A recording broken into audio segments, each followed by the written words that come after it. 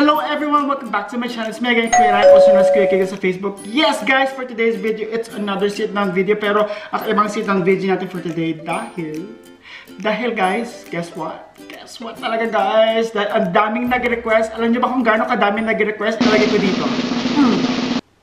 Yes? Yes. Yan. Kita nyo. Dami, di ba? Yan na. Wala pong nag-request guys. Actually, nakita ko lang siya sa Facebook, sa YouTube, lahat. Sa post, Eklabu, IG, lahat, Twitter. Usong-uso ngayon ang Dalgona coffee. So, bakit tayo pahuhuli guys? Kailangan matikman natin itong Dalgona coffee. As my friends know me, umiinom ako ng isang katutak na kape everyday, lalo na kapag nasa work ako. Kailangan natin yan sa work. Kaya kapag nag-insert ako ng IV sa work, gano'n talaga ako. Alam mo guys, pag nurse ka, kailangan mo ng coffee, ng caffeine, ng chorba, eklabu, ng sugar, pack, go. Para talagang push na push yung work mo. Gano'n. Na-explain pa to guys. Napakahirap palang gawin tong Dalgona coffee. Nagpunta ako ng Harvard University. Kung saan superstore ako or grocery store ako nagpunta para kunin ang mga ingredients nito. Hindi nga. Yung totoo. And gusto ko na sana sabihin sa inyo na it takes less than 10 minutes para gawin tong coffee na to. Pero simulan na natin. Pero syempre, meron tayong pa-twist para sa ating 7K subscribers. Ano pala, 7,000 subscribers na tayo. Meron tayong 10 facts about me rin while doing this Dalgona coffee. Pero bibilisan natin para hindi masyadong mahaba, no guys. So, ito ang ating mga ingredients. Recipe. Ingredients talaga, no? So, meron tayo dito ground coffee. Charles. Pangmayaman ng canister, hindi mo carry. Meron tayong brown sugar. White sugar dapat, pero wala kaming white sugar. Actually, meron kami pala. Sorry, I lied. Sorry. Pwede na, patawarin na, pwede. Meron akong, pinakita talaga ang brand. Lactose-free na gatas. Kasi pag tayo ay kumain ng hindi lactose, pag tayo ay uminom ng hindi lactose-free, tayo po ay, LVM. As in Louis Vuitton movement. Magaganon tayo, best. And then meron tayong boiling water dito na kailangan natin gawin to kasi kakadalda natin ito, lalamig na to. And then, bago natin simulan. As a nurse, COVID, usong-uso, kailangan tayo mag-sanitize. Hindi mo na alam ngayon kung anong mga hinawakan mo, di ba? So guys, cleanliness, yung mga sabi nga nila, pag naghuhugas ka ng kamay, sing happy birthday, happy birthday. Pero pag sanitizer lang, yun lang, tapos na. Charles. Yan. So meron ako ditong, ano tawag dito? Yung pangganern. Alam talaga ako nagluluto, si mami kasi nagluto. Meron akong malaking bowl, and then, tablespoon. Yan. So sabi nila, 1 tablespoon ng coffee. Ayan. 2 tablespoon pala ng coffee. Ano ba yan? First time ko itong gagamit kasi nakabahan din ako. And then, 2 tablespoon ng, maninis yung kamay ko guys ha. Kamayin ko na siya ng bonggang-bongga. Sugar. Kung nanonood ka, alam si mami nanood ng isang vlog ko kahapon. Pinagalitan niya ako kasi naitapon ko yung vanilla niya. Hindi ko alam na vanilla pa. Sabi ko, mantika ba to? Pero tapon ba niya? Push na. Tapon agad.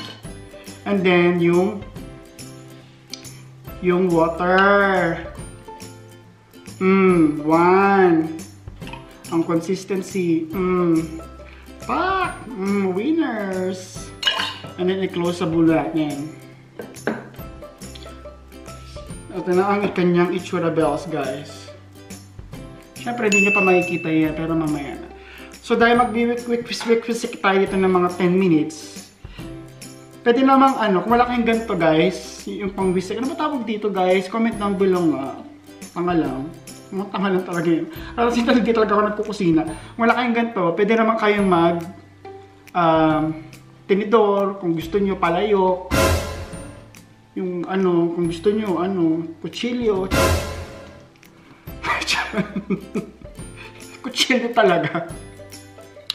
Ayun. Anyway, so, 10 facts about me. Unang-una, ang nickname ko is Hapon. Ewan ko kung bakit Hapon. Yung Japan, as in Japanese, Tagalog ng Japanese, Hapon. So, school natin, hala!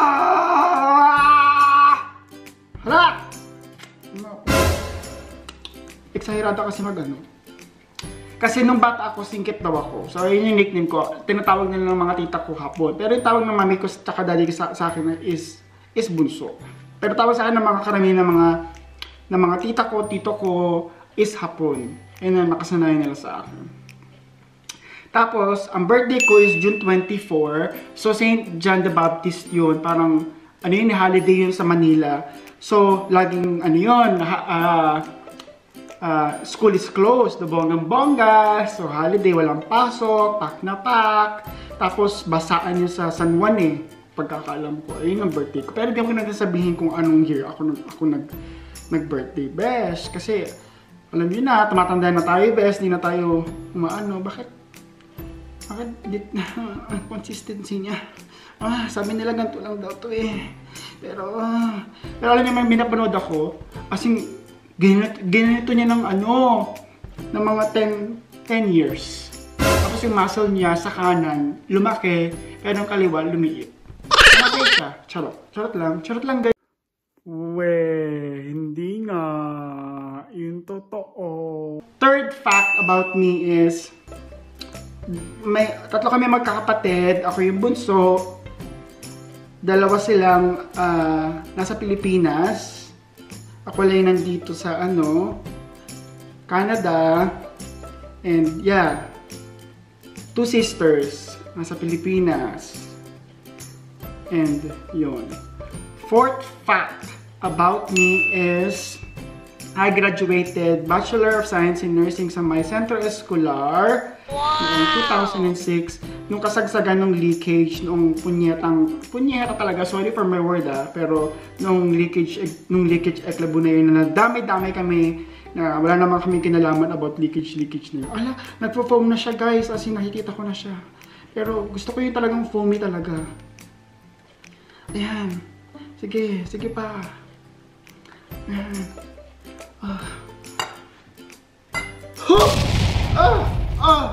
Pero kailangan talaga habang ginagawa mo ito, nagmamaso-maso. Nag-exercise ka. 1, 2, 3, 4, 5, 6, 7, 8. Zumba.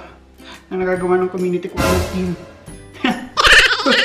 YMCA. Akangalay. Nyeta, akangalay pala to. Number 5. Ang biggest fear ko is lumangoy. Ayun talaga. As in, nag-swimming lesson pa ako noon. Naalala ko sa Malabon. As in, talagang hindi talaga ako natutong lumangoy. And sorry mama, nag-sell lang siya ng pera. Kasi ewan ko ba, nung bata kasi ako, may napanaginipan ako. Hindi pala, sorry. Talagang experience ko talaga na nalunod ako. And parang wala na. After na talagang na-fear ko na siya. Fear not. Diba? Sabi nga nila, fear not. Ang ganda na ng consistency niya, oh. Wow! Winners! Number 6. Ang biggest achievement ko is yung kasama ko dito yung parents ko. Emote.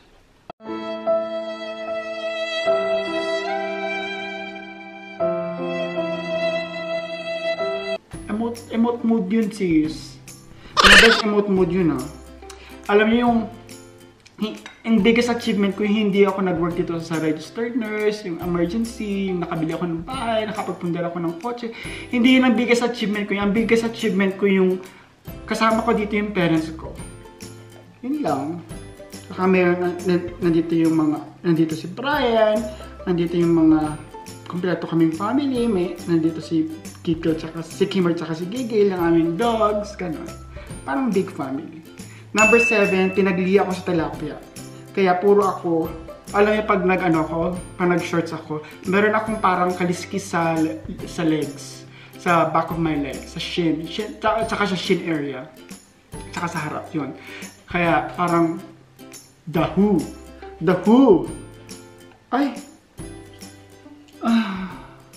Sarap na amoy. Number 8, ang favorite vacation place ko is San Francisco. Nagpunta kami doon ni Brian parang 3 years ago. Nagpunta na kami ng Vegas, pero hindi ko siya nagustuhan masyado kasi parang casino, tapos ang init. Pero in San Francisco, nagpunta kami ng Bay Area, tapos basta nagpunta kami ng port, tapos namasyal talaga kami, nagpunta kami sa may wine area nila, yung talagang pagawaan ng wine. Sure, nalasing pa nga ako sa bus nun. Ayan, I think okay na yung consistency niya, guys. Okay na siya, oh. Oh, diba? So, kukuha na tayo ng yellow. 9th fact about me is, saan ako work ko pala. Ano yung mga na-experience ko sa work? Naglagay ako ng yellow, ayan. Nag-work ako, unang work ko is a student assistant sa may Central School University. Tapos nagpunta ako ng Makati to work as a claims processor sa insurance company. Tapos napadpad ako ng Dubai to work as an occupational health nurse. Pero parang ano lang din yun eh, yung occupational health nurse. Parang, ano siya? Okay na ba yan? Para din siyang first aider, parang ganun siya. Tapos, nag-work ako dito sa Canada as a caregiver. After ng caregiver contract ko, nag-work ako as a recreational therapy aide. Nag-work ako as a newspaper boy. And then, healthcare aide, resident assistant, licensed practical nurse, bago ako naging isang registered nurse. So, medyo madami-dami din yung binagdaanan ko bago ako napadpad sa gusto kong profession na pagtrabaho. Ay, maganda yung consistency niya. Oh, kita niyo yan, guys. Itulong mo yan, best. Oh, tinulong. Tulong niya, best. Ano na iniisip niyo? Ayan na. Ay, pinagkukulang pa siya ng milk, pero wag na tayo masyadong magastos sa milk. Pwede na yan. Anyway,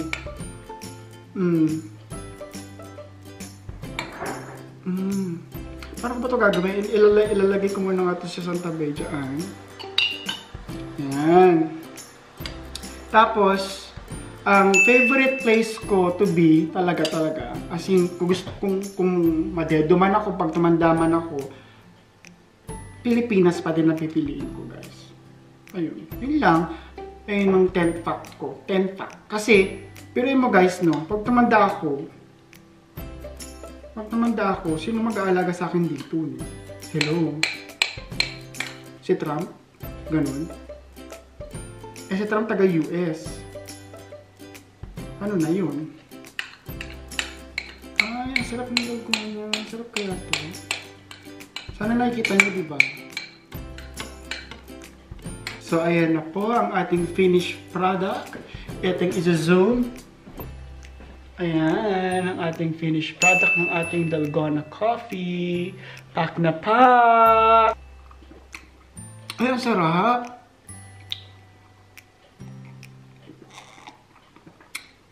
Ay, ang sarap!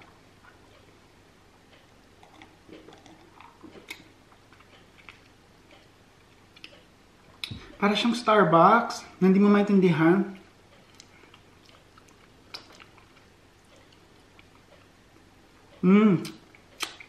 Ay, nakakamera pala ako. Kumakasip-sip lang. Anyway guys, so yun na ang ating video for today. So hopefully you guys enjoy. Make sure you like, comment, and subscribe. So bye-bye muna. See you on my next vlog. Bye-bye!